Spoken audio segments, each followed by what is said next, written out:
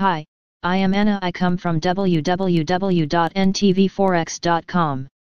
Markets at the mercy of sentiment analysis. http ntvforex.com News ID D4F0CD 8/24/2029 21:03 am. The global recovery continues to track a rebound from the April lows. But not surprisingly, there is considerable variability in the height of the bounce, and uncertainty over the trajectory into Q4. While the path of the pandemic remains the underlying key to the recovery, this week's calendar that includes central bank events, data, politics, and supply, will help shape growth expectations over the rest of the quarter. Stocks have rallied significantly on the month, underpinned by massive fiscal and monetary stimulus and strength in big tech, but also gains in economically sensitive stocks amid rising optimism over a faster-than-expected comeback. Concurrently, Treasuries and core EGBs richened on expectations for a dovish tilt out of the Jackson Hole Symposium. While heat waves are baking much of the U.S., firm economic data has cooled fears that the recovery is stumbling amid the lack of new unemployment benefits and continued virus concerns and continued mitigation measures, with reopenings still very limited. Nevertheless, Wall Street has rallied, achieving record highs on the USA 100 and USA 500, NBSP better than 5% gains on the USA 100 and USA 30 for the month, and a 3.9% increase in the USA 500. Though most of the strength has come from big tech, which has benefited from the pandemic lockdowns, outlooks for an improving economy has seen some rotation into the beaten-up sectors. As for Treasuries, the AVE recovered about half of the month's sell-off. Yields spiked mid-month after stronger-than-expected inflation data, poor receptions to longer-dated auctions, and a lack of clarity in the FOMC minutes over a shift in its inflation strategy.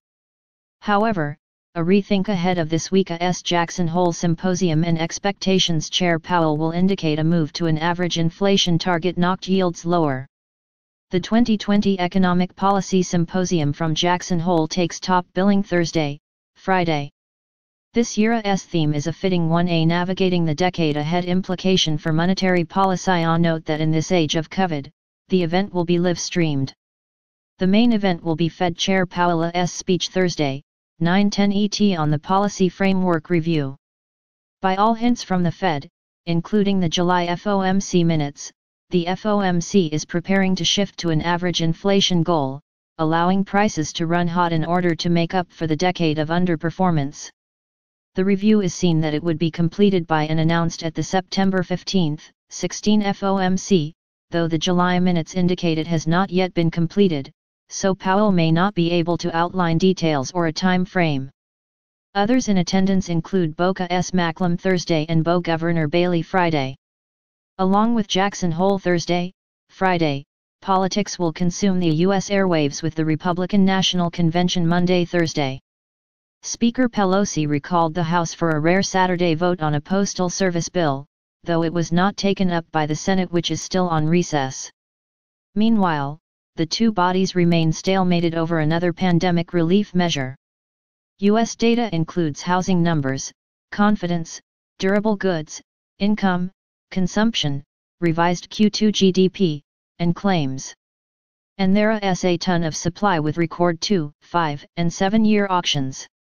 Canada has the much-awaited Q2 GDP report.